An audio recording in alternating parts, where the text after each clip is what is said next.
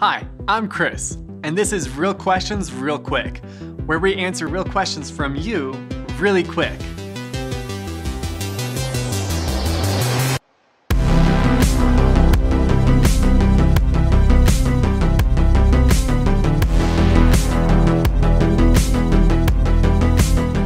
Question 1. Is Stranger Things appropriate for a teenager? Appropriate is such a subjective word, so it's hard to say.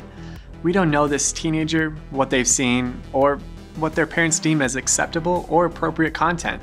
And since we do have the freedom to enjoy entertainment, we just need to exercise discernment and good judgment on what we allow into our minds. A great resource for finding out content details is the parental guide on IMDb. Go to the show or movie page at imdb.com, then type parental guide after the URL. You can also check out pluggedin.com, a Christian media review site if you want a Christian perspective on media. Question 2. As a teen, is it wrong to have opposite-sex friends? Is it possible to remain friends and not become romantic? It is not wrong for young Christians to have friendships with the opposite sex. But as always, we need to be careful to guard ourselves against temptation by setting personal boundaries. Some say the best way to pursue marriage is to have good, meaningful friendships with other Christians instead of worrying about dating immediately. So yes, it is acceptable for young Christians of the opposite gender to be friends. And yes, it is possible to not become romantically involved.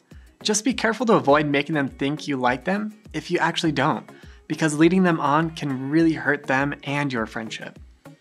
Question 3. I've accepted Jesus as my Savior, so why don't I feel saved?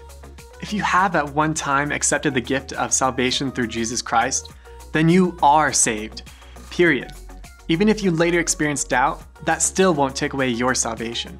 People like to put a lot of value in feelings. We make decisions based on our gut and follow our hearts. But salvation is not a feeling, it's a fact. God's word holds real truth. The truth of the Father's sovereignty, the truth of Jesus being on our side, the truth of the Holy Spirit living inside us. All of these things give us hope of eternal glory as new creatures, even if we don't feel it all the time. This has been Real Questions Real Quick. Visit 412teens.org and search for more answers to live spiritual questions, or ask your own.